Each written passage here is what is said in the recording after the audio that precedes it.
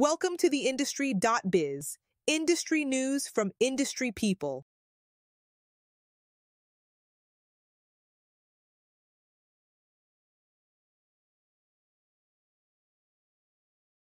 In the state of New York, the effectiveness of a non-disclosure agreement, NDA, in a civil case in the presence of criminal charges would depend on various factors, including state laws, court precedents, and the specific circumstances of the case.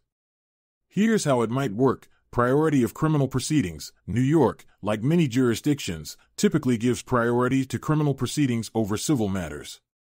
If the subject matter covered by the NDA is relevant to an ongoing criminal investigation or prosecution, a court may prioritize disclosure of information over the terms of the NDA.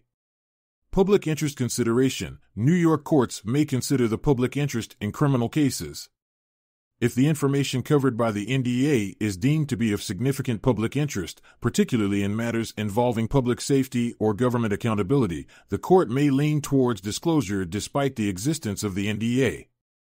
Waiver of NDA terms. If one party to the NDA voluntarily waives its terms or discloses information covered by the agreement to law enforcement as part of a criminal investigation or prosecution, the NDA's effectiveness may be compromised in New York courts.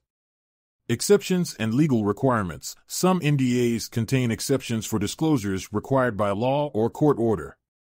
If the information covered by the NDA becomes subject to such requirements due to criminal proceedings in New York, the NDA may not prevent disclosure. Separation of proceedings. In New York, civil and criminal proceedings may proceed separately. If the information covered by the NDA is not central to the criminal case, or if the civil case proceeds independently of the criminal matter, the NDA may still be effective in the civil context. It's important to note that New York's laws and legal interpretations can be nuanced, and the outcome may vary based on specific circumstances.